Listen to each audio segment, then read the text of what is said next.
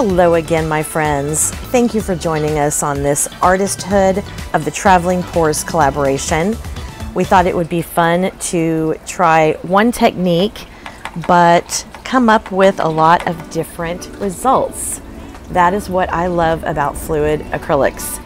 You can give 3 different artists the same colors, tell them to do the same technique, and you will get anything but the same results. That is why it's so addictive. So I wanted to show you my colors real quick. I'm starting out with golden iridescent pearl fine, and then we're moving on to also golden, the Q word, Quinacridone nickel azo gold, or QNAG. That color is just so versatile depending on what you put it next to. It is a gorgeous color. If you haven't tried it, try it out in your next painting. You're going to fall in love with it. Next up is a delicious color that so many artists are using now.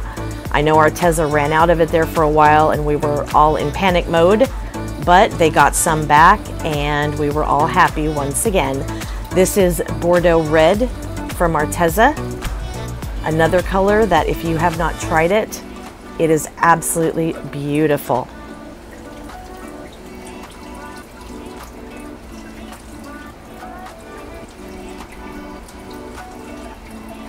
Now you've always got to throw some gold in the mix somewhere. That bling is just to die for. So I added some DecoArt Americana 24 karat gold, and it really, really gives the piece some pop at the end.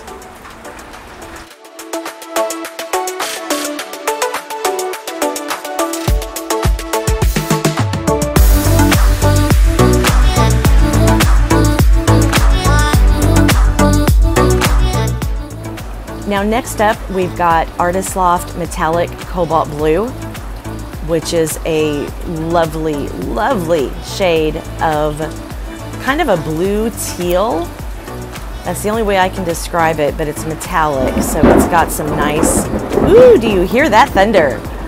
It's got some nice shimmer to it. So what I do is I mix my paint with golden GAC 800 first, get it all nice and mixed up, and I don't know why I do it in the order that I do. It's just how I've done it. But I then add the Liquitex, and the golden GAC 800 was probably about a part. The Liquitex is about a part to 1.5 parts. But the reason I'm showing you is my good friend Bridget Martella wanted me to display how I mix my paints sometime, and it's been a while since she requested that. So Bridget, this is for you, sweetheart. I'm adding my Floetrol, and that is going to be about 2 to 2.5 parts per 1 part of paint.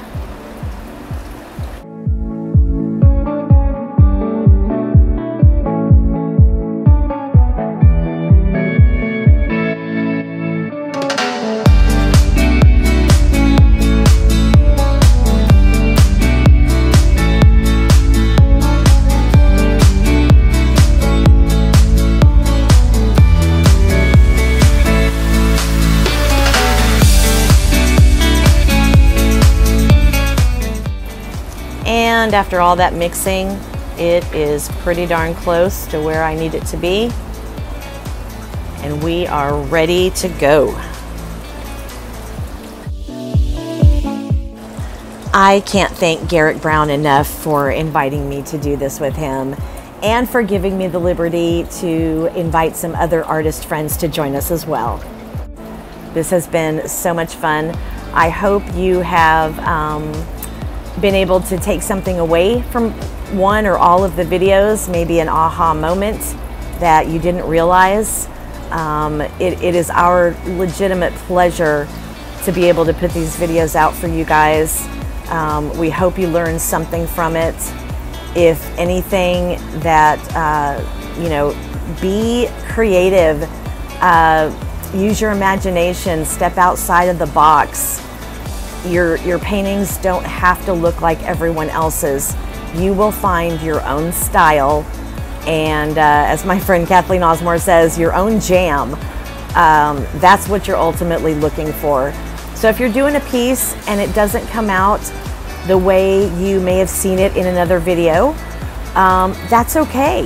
It's still an original, and it's an original from you, and that's all that matters.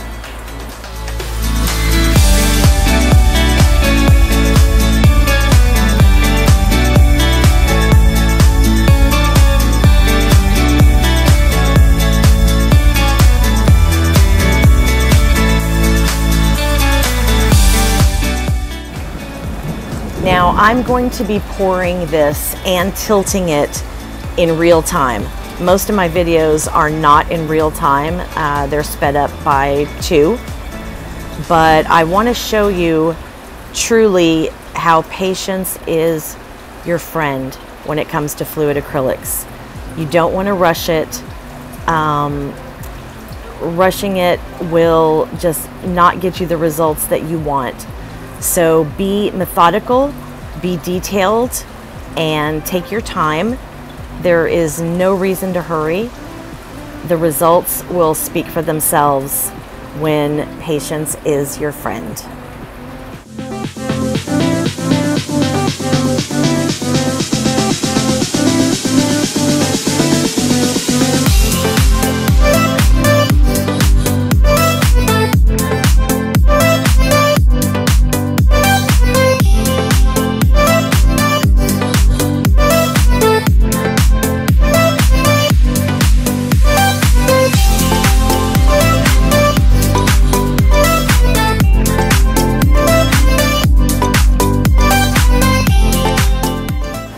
Now I did a second cup here, and I think it was always my intent to do a second cup, but I'm glad I did, because there's an area right there where you can see the red, and it kind of turns a little bit gray, and I didn't like that portion of it.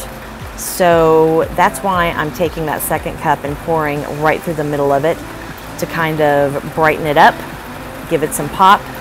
And remember, this is your painting. If there's an area you don't like, you can use your base coat to get rid of it, or you can, like I did, pour another cup, pour over it, break it up, and see what happens.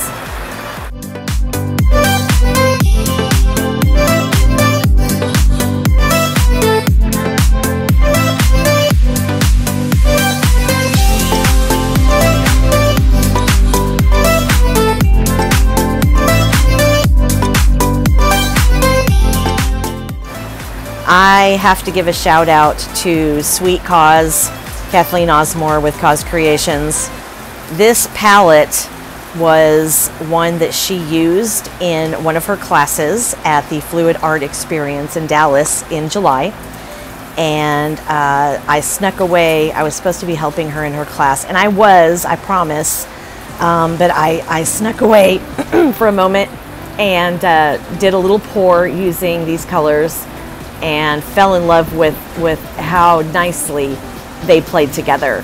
So I have enjoyed using this palette a couple of times since then, including this piece, and I am sure I will be using it again in the future. So thank you, Cause, for bringing this palette to my attention.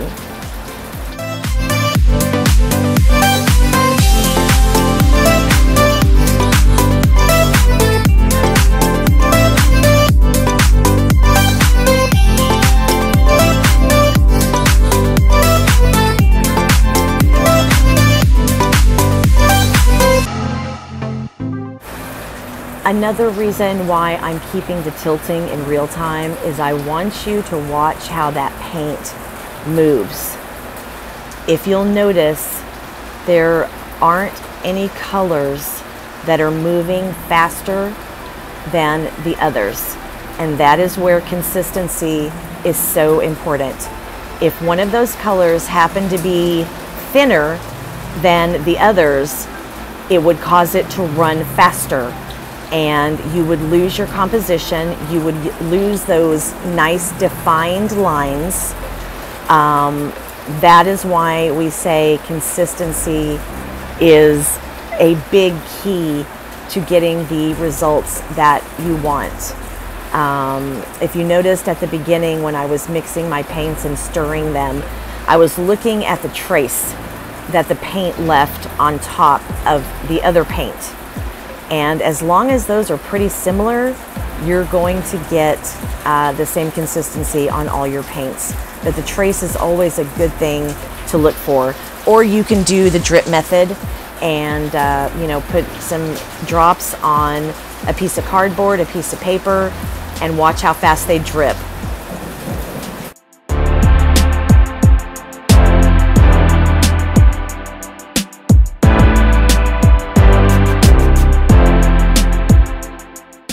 Now this is what I meant when I said that Quinacridone Nickel Azo Gold is so versatile. If you noticed where it mixed with the 24 karat gold, it kind of blended into this deep, gorgeous orange color. And in the places that it blended with the red, it just really enhances whatever it happens to be next to.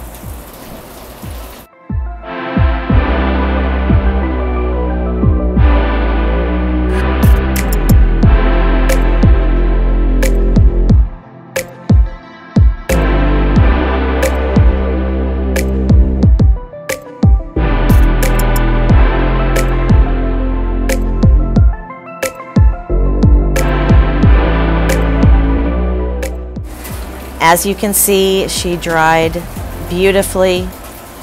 I went ahead and varnished her and put her in a floater frame for posterity. She is now hanging in the gallery, and I hope to sell her soon, fingers crossed.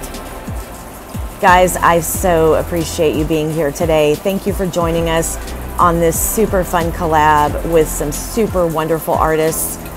If you happen to come across someone you hadn't seen before, please subscribe to their channel.